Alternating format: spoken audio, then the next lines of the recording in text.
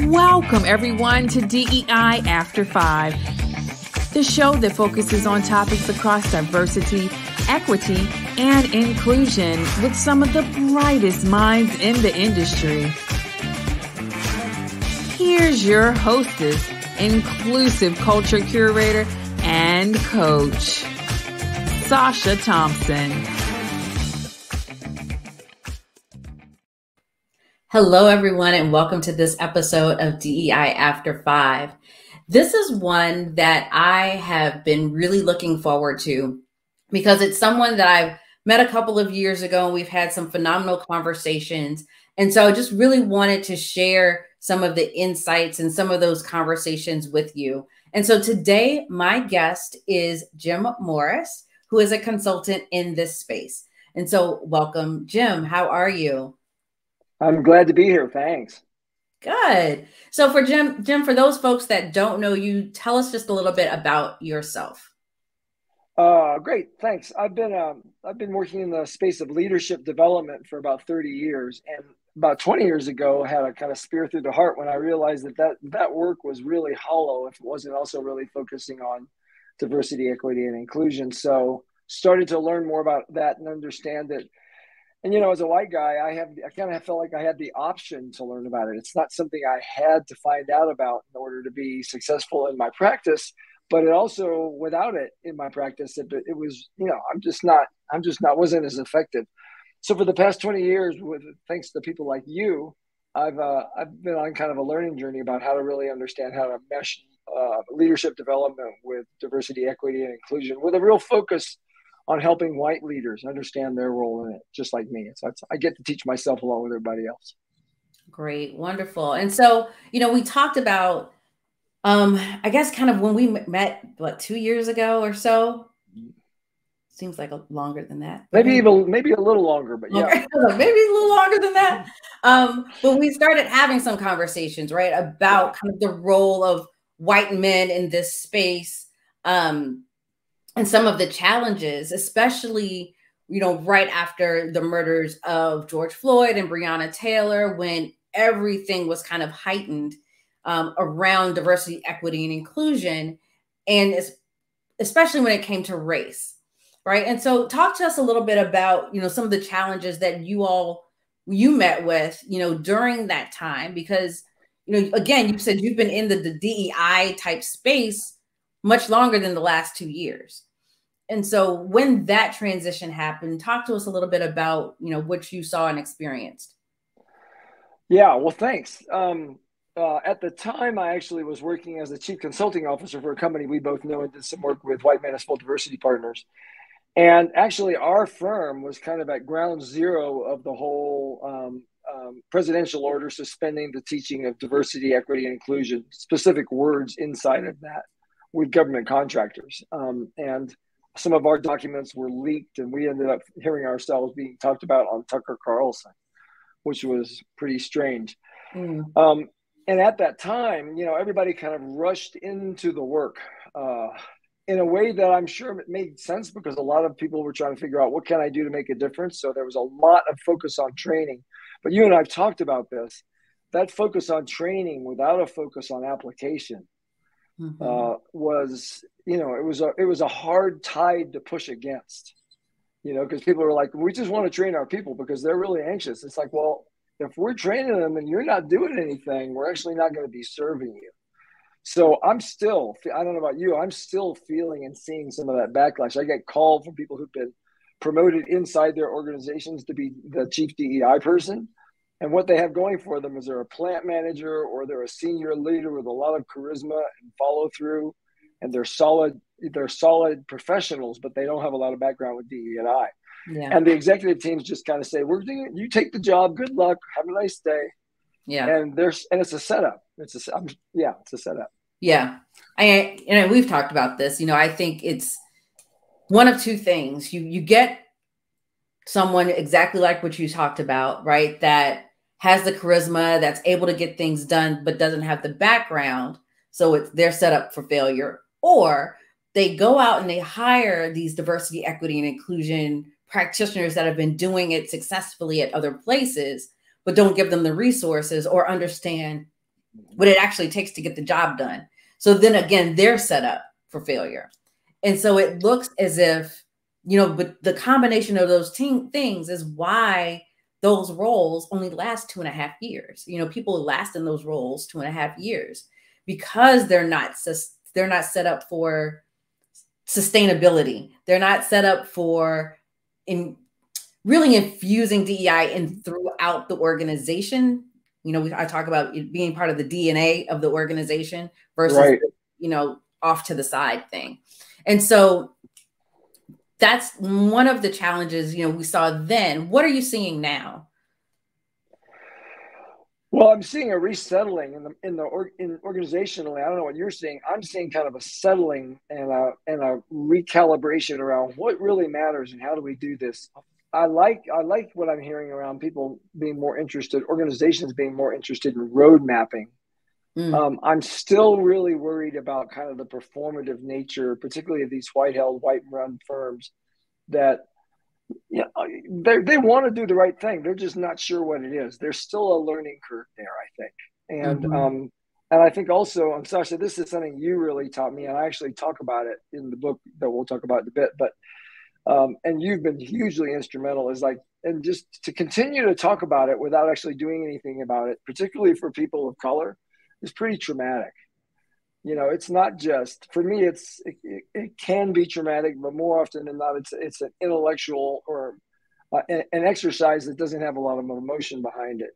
But people like you have been questioned about this by people that look like me for decades, and the cumulative effect of that's pretty huge. So I still see that happening, and I still see a lack of awareness about that. That's what I notice. I don't know about you, but yeah. Yeah, I'm definitely seeing that. And, I've been talking about, from aware. Okay, we've been aware. We're aware. Like, where's the action? Like, now what? What do we do here? But you touched on something, Jim, that I think is really important because it's a conversation that's starting to happen right now with practitioners is, the white-led firms in the space and how they're showing up and, point blank, profiting off of some anti-racist work, right? So it's like you're teaching about a system that you're benefiting from. And so the question is, as this work continues to evolve, what does equity look like, particularly for some of those white firms? Yeah, well, I don't have I wished I had a glib and quick and smooth answer for that, but I don't yet. I mean, I'm setting up my own firm. I'm trying to understand more about what it looks like. I'm building an advisory board. I've made some decisions about I'm only going to partner with women or minority-held organizations for the work that I do when I have to partner with groups. And then really, for me, it's kind of like, on the one hand, saying I don't do everything, I don't know everything. But on the other hand, saying I do have some skills that are specific to what I do know and how to do it. So how do I work in a collaborative way with expert consultants and practitioners like you to do their work in a way that takes into account what my access to the audience of people that look like me. So that's part of what I'm trying to use is people that are looking for more information about how do you show up as a white person or a white executive in this work. I can talk about that. I understand that. That's my sweet spot. I just have to be careful not to have too much scope creep around what I know and what I don't know. Yeah. So then that leads me to this book, right? So you have Gaslights and Dog Whistles. I have it. So talk to us a little bit about it. Well, what led you to write this? Yeah. Well, the book actually has nothing to do with it. There's actually a couple of people said, this is a great idea, but it has nothing to do with what you're doing in terms of building a new practice. And at some level, they're right. But it's like, again, I was at ground zero when all that stuff came down. Yeah. One day we were shutting down all of our programs and we were trying to figure out how to tell every consultant that worked for us that we couldn't ever say privilege. Right. And then 2 weeks later, we got more business than we ever knew what to do with. So the book really came from in the summer of 2021, the group that was against teaching more about the real history of racism and discrimination in the United States, the group that was saying critical race theory is our problem. They wrote a field guide about it so that everybody who wanted to disrupt meetings or interfere with strategy that talked about how schools and organizations were going to teach about discrimination, racism, and the bias that's been part of our society since almost day one, they've had a field guide about it since 2021. And I was like, well, there's no book about how those of us that want to stand up for critical race theory, or those of us that want to stand up for how to preserve, really, we're talking about the preservation of literacy. You know, we're going to continue to teach our kids what's real about what happens in the world, or are we not?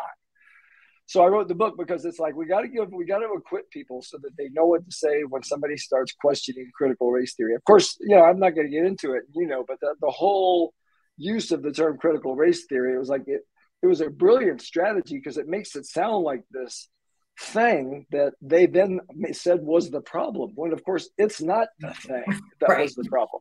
It was a big red herring. Yeah. You know, and I hear people say all the time, well, you know, we're not going to teach critical race theory. And I go, well, great. So what is that? Why don't you tell me what it is?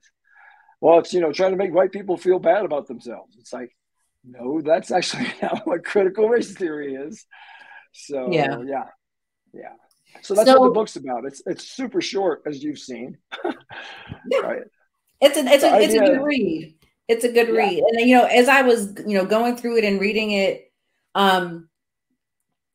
what you just said, I think what has been happening, right? People were equipped with the field guide and going into these corporate trainings with all of the things to say, right? To be disruptive, to stop the training or to throw the facilitator off because they just did not want to participate in it. Now that you have this book out, what would you want? Who is your audience for it, and how can they use it in that corporate setting?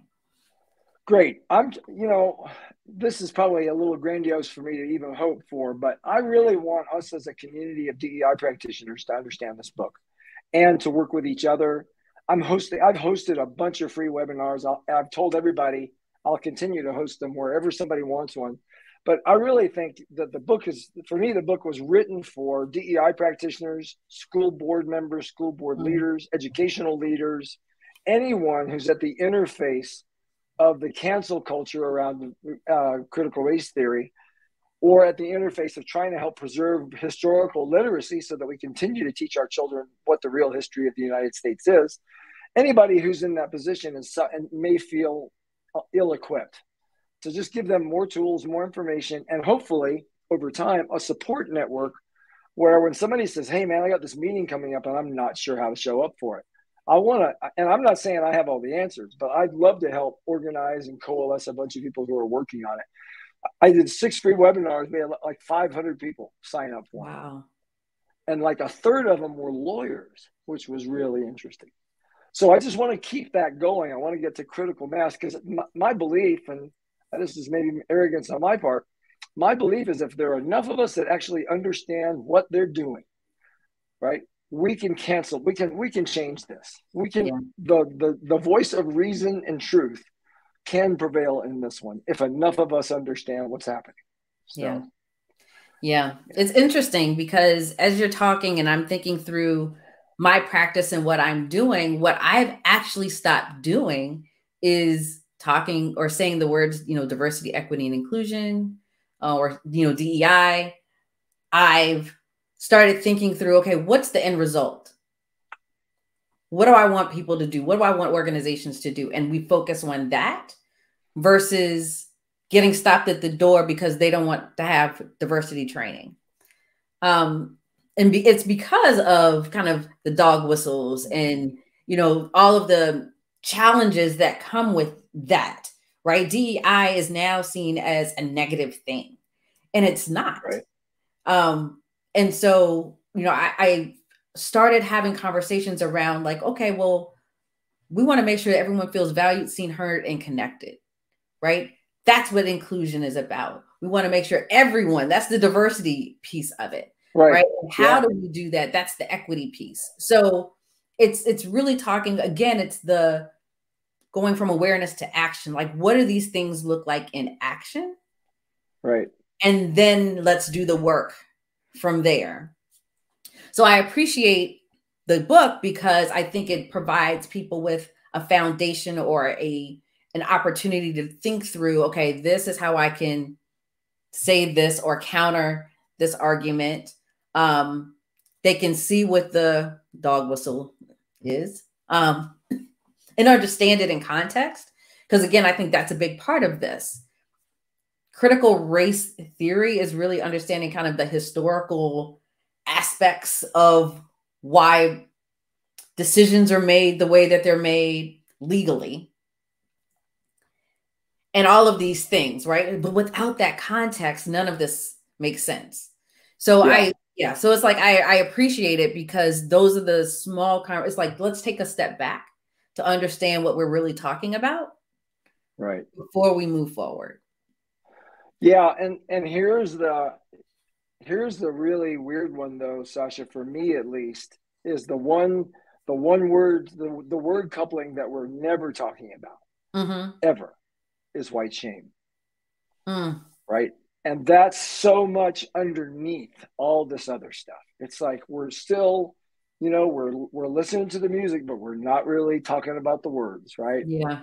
And the feelings behind it. And I understand that. I mean, I'm empathetic to it. I have my own shame as a white person when I look back at what's happened and how uninvolved I was for so long and how I'm sometimes still involved, but poorly in how I do things. It's not about being perfect. It's about being engaged and learning how to make reparations when we make mistakes. And we got to find a way to kind of work through our shame on our own or with each other instead of projecting it onto the world and asking people that look like you to try and make me feel better. Right? Yeah. Yeah. So. Oh goodness. Yeah. Yeah. Right. That's a whole nother one. Yeah. So. That's a whole other conversation. One of the things that I have really started to think about is, and we talk about it when we talking about sexual orientation, right? The binary. Everything is so binary. And so shame is part of that continuum. But what I see people doing, particularly white people in this space, that when they start to feel shame or guilt, then it jumps straight to white saviorism, right? Like, let me fix this. Let me be the savior. Let me be the Amen. one.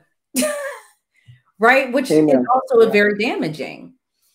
And so how do you have those conversations where it's okay to be on a journey without going from one extreme to the other? Yeah, that's a great question. My belief is, and I'll speak as a member of, not the representative, but as a member of the white male cisgendered kind of, older guy group, is just one person, is our natural tendency culturally is to go to problem solving. So we hear a problem, we think if we want to contribute to be helpful, because we were all taught to be helpful, that being helpful sometimes is to figure out what the problem is and then offer a solution. That's not, of course, what works, because that just reinforces, like you were just saying, that reinforces this notion of supremacy. It's like, well, you're one down, I'm one up, let me fix this for you. And that's not really helpful at all. What I think most of us have not looked at, myself included, until fairly recently, is like, what's in it for us? Not from a selfish standpoint, but what's our own enlightened self-interest? Why should I work on this? Not because it's good for you and I want to be the great white hope, but what's good about it for me? And there's a lot in it. And a lot of it, again, has to do with you and I've been talking about for a couple of years since we met, really, which is about trauma. Yeah. Right. Yeah. We all have our own trauma. The white shame thing, there's a lot of trauma there. So let's get to the real conversation. If we could do that, we could start making some progress. Yeah. And I think, you just touched on it. That people in general don't know how to deal with trauma. And so there's that cognitive dissonance of what to do when you're faced with trauma or dealing with it, because we don't talk about it, right? So many cultures just across race, you ignore it. You get over it, right? Have thick skin, or, if you don't talk about it, it's not there. So we just put, I call it the dirt in the corner, Like we'll just brush it over there in that corner and act like it's not there. And so that's just a huge part of that. And how do we unpack that trauma? Right. As groups and as individuals. Right. Yeah. Yeah. And white guys have a lot of work to do because we were taught about trauma. We were taught that it didn't happen to us. Right. So it was like we were brought up in a culture of denialism. And just like, that's what everybody else feels, or that's what happens when somebody comes back from a war. It's not something that we're supposed to feel. And it's complicated because on the one hand, we're asking people to understand the systemic advantage they have while also saying they can be traumatized. So it's not like anybody is all, all good, all fine, all normal without trauma, or, it's only everybody experiences all of this in some way, in some way or time. So part of the thing is, how culturally do we make it okay for people that look like me to start talking about vulnerability? And that's part of why I love that work, because instead of like going right after white shame, let's just talk about everybody being vulnerable, right? Mm-hmm. And of course, people of color, people of minoritized groups, they've been having to be vulnerable their whole lives, right? It's like, hello, saying welcome to the party. Okay, you're going to join us, which is actually okay. That means we're all going to try and carry the water together, and that's the whole idea. Yeah. Yeah. Love it. We can continue talking forever. But as you're talking about trauma in this space, what I want to find out from you, because you've, again, been in this work for a while, is how do you take care of yourself? Like, how do you fill your cup? Yeah. Well, how honest do you want me to be? Because part of it would say years of therapy and professional coaching to just kind of strip away the layers of protection that keep me feeling safe, even though I'm not safe, right? So that's kind of hard to admit to. And then the other thing is I surround myself. I am so fortunate. I have a support system, both in my personal life and in my professional life, of people people like you, who I know I can call and say, hey, I'm messed up about something. And I know that you won't judge me. You may not agree with me, which I also really appreciate. But you're there, and part of what fills up my tank is what's reality. I sometimes don't know. It's like I can't tell where I am.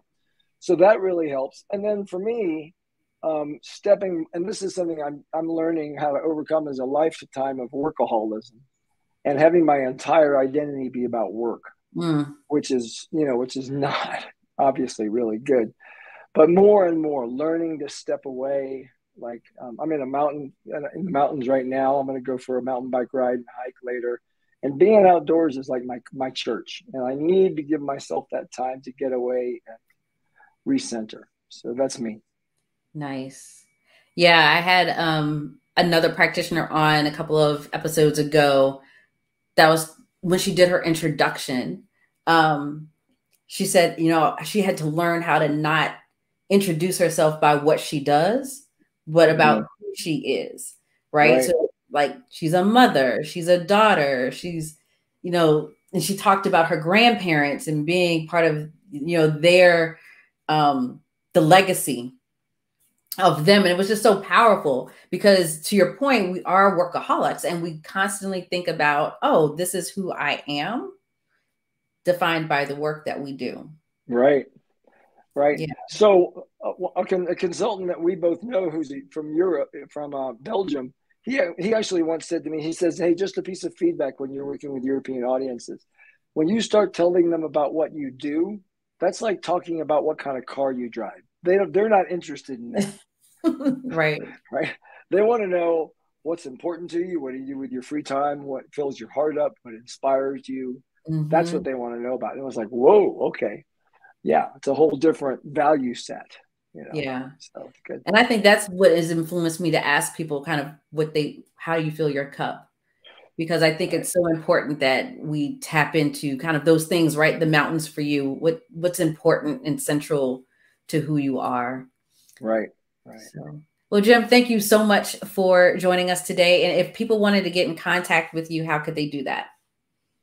My email is there, or pick up a copy of the book. There's more information about how to get involved with this community I'm trying to build. And those are the two best ways. And Sacha, let me just say, I'm so glad you're out there doing what you're doing. it makes a huge difference. And I have learned so much from you. So I'm super honored to be here and to be part of this. Thank you, Jim. Truly appreciate it. Thank you for being here. Thank you all for watching this episode of DEI After 5. You can continue to subscribe here on YouTube, or you can follow us on your favorite podcast platform. And until next time, have a good one.